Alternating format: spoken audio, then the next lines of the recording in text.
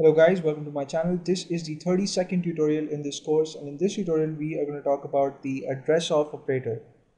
Now the address of operator gets us the address of a variable in memory, right? And since the address is a numeric value, to print it on screen you have to use the %d format specifier. Now I don't have much to talk about the address of operator, but since it is a very important operator, and since we would be using it a lot in this course, I thought of discussing it separately in a tutorial. So this tutorial is going to be very short and simple, and all I'm going to do is declare a variable, give it a value, and then use the address of operator to show the address of the variable in the memory on screen, right? And we've seen how the address of operator works earlier when we discussed scanf. I did tell you a little bit about it, and when we will discuss pointers, maybe I'll tell you a few more things about address of operator in case I missed something in this tutorial.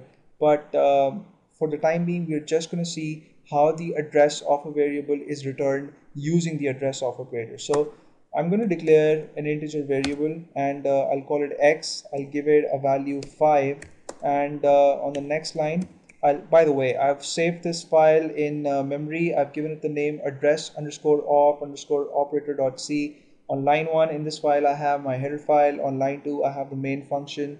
In between the braces, of course, I'm going to type in the code, and through printf I'll first display the value of x on screen.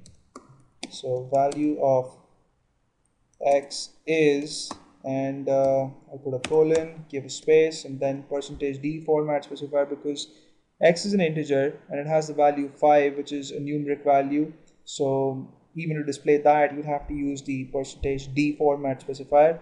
After the comma, you have to just type in x, right? Because we're just going to display the value that's stored in the variable, and we're not displaying the address on this statement. So I'll put in a semicolon to terminate this statement. On the next line, I'm going to type in printf again, and let me put in a new line escape sequence so that whatever follows gets printed on a fresh line. And then I'll type in address of the variable in memory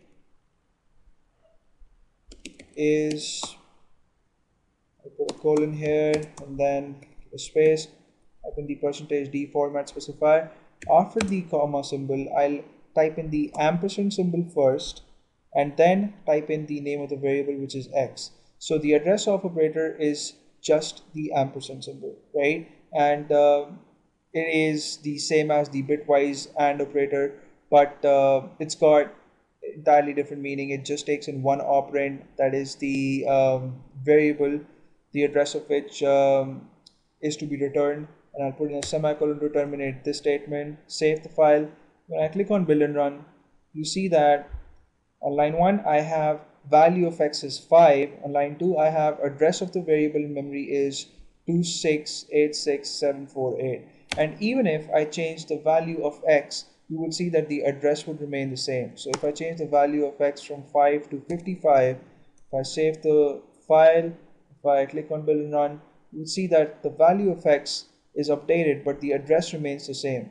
So the compiler arranges space for the variable in the memory, and even if you make changes to the value of the variable in the memory, the address remains the same, right? So space, once allocated, has a fixed address, and that value never changes, right? So that's it in this tutorial. This is all what I wanted to discuss. In the next tutorial, we'll discuss something interesting and important again. So thank you so much for watching this one. I'll see you guys in the next one, and please subscribe to my channel in case you haven't already. See you soon.